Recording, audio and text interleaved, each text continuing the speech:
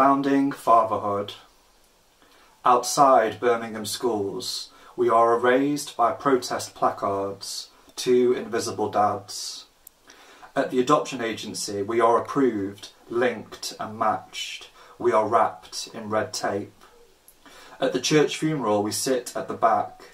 We don't go up for communion. We are outsiders.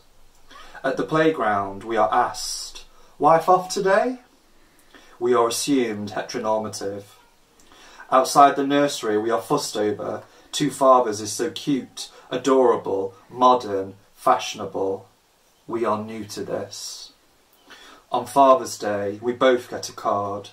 2 hugs, 2 kisses. We are same-sex fathers. Screen time. We are the generation lost to screens. We are the generation where the little voices in our head are now texting, tweeting and messaging you. We are the generation in constant update information overload.